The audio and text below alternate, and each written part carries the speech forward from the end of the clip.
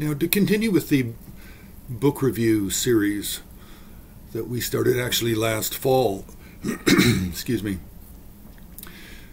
we looked at it and we thought, wow, there just aren't enough books out there that are being recommended for beginners that cover the religious context side from the point of view of history of the different traditions of philosophies, religions, Buddhism, Bon, that Himalayan art is primarily about and included under. So I've looked at a number of different books that represent the an overview of the Nyingma, and I actually find it really quite difficult. Now, we already talked about one book, which was the Small Golden Key by Tinley Norbu Rinpoche, and I really quite like that one as an introductory text, although it's very short. I think he gave me a copy of it back in 1980 or 81. It was the first time I looked at it. But today we want to look at another book that's really quite large, expansive in size, the Nyingma School of Tibetan Buddhism, Its Fundamentals and History.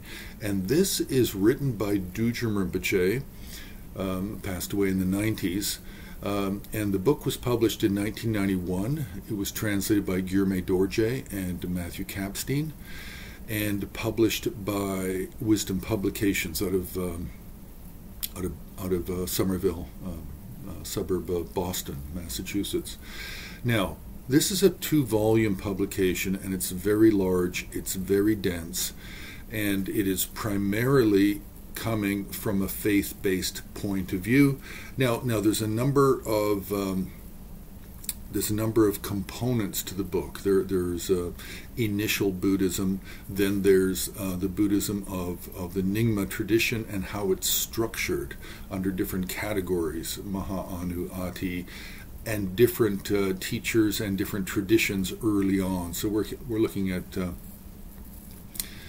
8th century to the 10th century.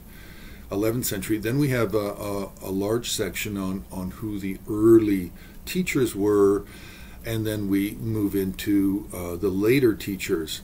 Now, it is a particularly dense 2 volumes because the Nyingma school is very complex because it is non-hierarchical. It does not have one central location. It does not have one hierarchy. It does not have one leader and one administrative body. It doesn't have one organized structure that determines dogma and authenticity. So it's like many streams coming down from a mountain.